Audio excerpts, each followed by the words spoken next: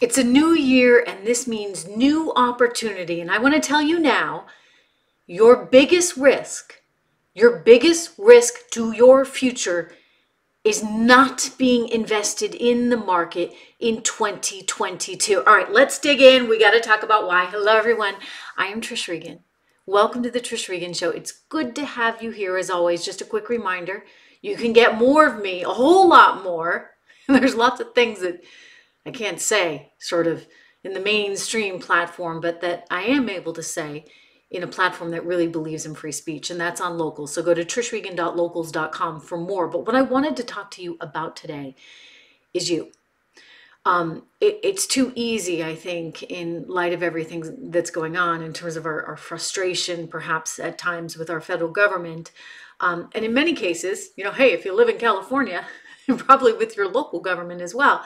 But when we get frustrated with our federal government, it's too easy to kind of throw in the towel and say, I don't want to be invested. I don't want to be invested in this market because I don't believe in what's happening. And this is sort of what I want to talk to you about today is a reminder that it's critical, especially in light of some of the mistakes that our federal government is making as it pertains to inflation. It's critical that you are invested and you are looking out for your future and you're looking out for number one and your family. And it's very easy to say, okay, well, because they're so messed up, I don't want any part of that. But if you don't take part in the system, then the system can actually work against you. And by that, I mean even inflation. We look at all the data that's coming in, and it's really and truly, it's your everyday Americans, the very people, by the way, that the federal government keeps claiming to want to help. It's those everyday Americans that get hurt most by inflation, because when gas prices go up, when food prices go up, when housing costs go up, these are the people, everyday Americans, poor Americans, that are most affected. So how do you make sure that even if you're earning a very modest living, that you don't get trapped in that? And for me, it goes back to really being thoughtful about your planning for your future, about retirement planning, about making sure that you're putting your money, if you work for a company and you have a full-time job, into that 401k. Oftentimes, of course, they have a company match, so it's like free money. It grows tax-free. I mean, these are sort of no-brainers, personal finance 101 that you should be doing, and I hope you're doing. But also beyond that, what can you afford personally? What can you put away for yourself and your family? And I think that you need to go back to basics. I always say, look at companies that you like, companies that you use, companies you're interested in, and start doing research on those. Or if you don't really want to even get in that far, you can invest in index funds. Just make sure everything's diversified. Do me that favor. I like to be able to sleep at night for you. So make sure you have a diversified portfolio. And that means understanding your tolerance for risk, how old you are, how much time you have in the market. Look, over a 20-year period, it's pretty darn hard to beat the S&P 500. You can have a fancy managed fund, but when it's all said and done, a lot of things come out in the wash. And if you've got that 20-year time horizon, it would be very hard to beat the S&P 500. Of course, you got to have that 20-year time horizon. So if you're someone who's older and you're looking to retire in the next 5 years, they still think you want to be invested in this market, albeit with more caution. Look, until the 10 years starts screaming something different in the treasury market, what you're learning is it is risk on. And so the market, the equity market, the stock market will continue most likely to go up in this kind of environment. Aside from that, and again, we're going to just, give the federal government a pass here because apparently they can't do anything. Right? They can't get anything done. Thank goodness. Joe Manchin's not delivering for them, and I do not expect he will. That would lead to even more inflation, which is perhaps a good thing in the near term for equity prices. Long term, forget about it. But anyway, they're not going to get anything done with Joe Manchin. They're not going to get anything done, period. So you have to understand that the hand it is that we are being dealt. And I actually think that despite these hiccups and challenges and this lousy administration that doesn't seem to know what day it is, I do think that there are some positive signs going on, because I have faith in the American people. I have faith in the American consumer. And Americans are like, to heck with this. We're over it. We want to be out and about. We want to get going with our lives.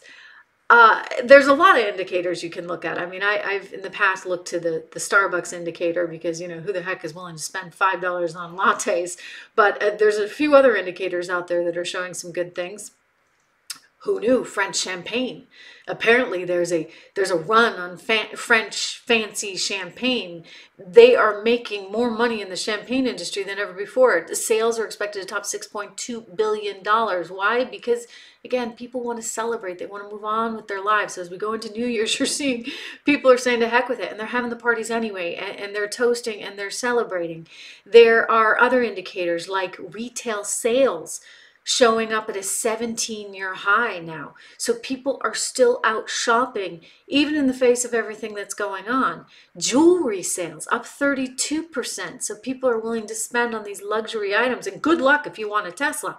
Good luck trying to find that. So all of these are actually very bullish indicators in that people are willing to kind of go out on that limb and spend money on what you might say is sort of foolish stuff, right? Champagne or jewelry or fancy cars. But that bodes well for the economy. The other thing that bodes well is that we saw in 2020, the final numbers are in. Do you know that 4.4 million small businesses were created? 4.4 million. That's a lot. I mean, on average, we'd be lucky to see maybe 600 and change thousand businesses, 600 and something thousand businesses created every year. Yet you had 4.4 million created during COVID. And this year so far, we don't have all the numbers, but I've seen for the first 6 months of the year in 2021, you had over 500,000 jobs, businesses which create jobs, right? Don't tell Elizabeth Warren that.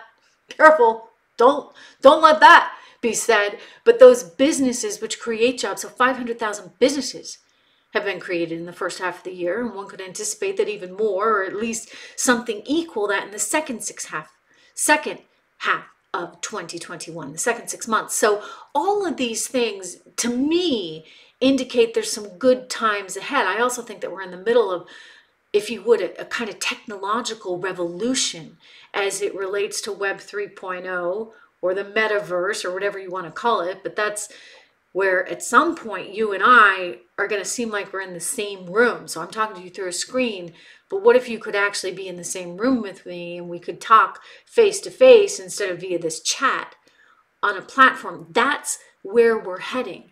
Think about the technology that's going to go into that in terms of the semiconductor industry and how vital that will be in terms of the hardware, the software, everything surrounding that. That is sort of a new wave coming, if you would, in technology. So all of these things are really positive, which gets me back to you want to be part of these markets right now in some way, shape, or form. A quick word from one of our sponsors. You know how much I believe in a diversified portfolio. Part of that diversification includes gold. I invest in gold. I encourage you to do the same. And for that investment, here's who I trust: Legacy Precious Metals.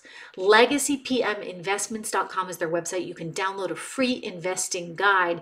But I know, inflation is not going to change. In fact, inflation is going to get a lot worse, in my estimation, before it ever gets better. So LegacyPMInvestments.com, 1-866-589-0560. Again, that number is 1-866-589-0560. Do give them a call and use my name. They'll take good care of you. But I'm very serious when I say that inflation is here and it is not going away anytime soon. We'll see how much the Fed is able to get a handle on this.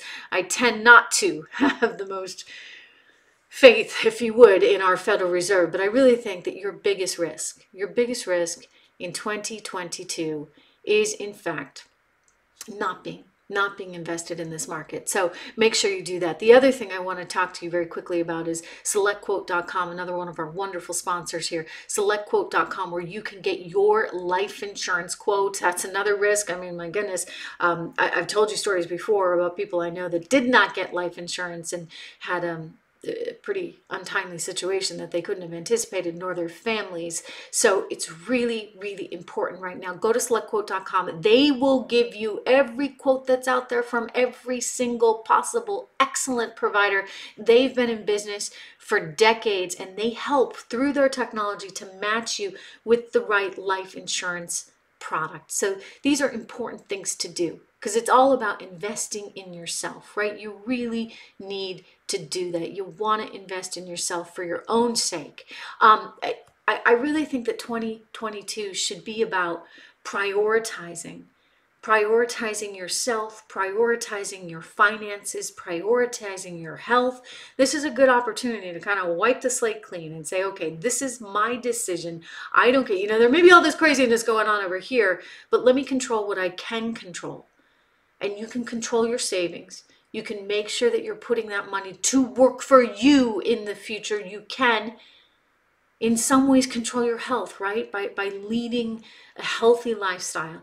These are the things within our realm, and this is what we need to really prioritize. So do yourself that favor, do me that favor. These are themes that I'm going to continue talking about as we go into 22 right now, because as much as I get into the politics and as much as I talk about inflation and the disaster that the Biden administration is and what they want to do to our wonderful capitalist system, I want to look out for you, and I want you to look out for you. So start looking at how to invest now. These are important years and important months ahead, and you've got to make sure that you have your priorities. Thanks so much for tuning in. As always, I want you to go to my new platform here on Locals. Do check me out, trishregan.locals.com. Again, that is trishregan.locals.com. Of course, my website where we have all the top stories of the day, trishintel.com. You can see what I'm watching there. But on Locals, you get a chance to see, shall we say, a whole other side of me, right? That we can't always put out front and center in this mainstream tech arena. So I encourage you to do that, and we will talk again next week. But remember, it's the start of a new year with many good things ahead, certainly for you. Make sure that you are there to have all the best opportunities in your path. Thanks again, and I'll see you on Locals.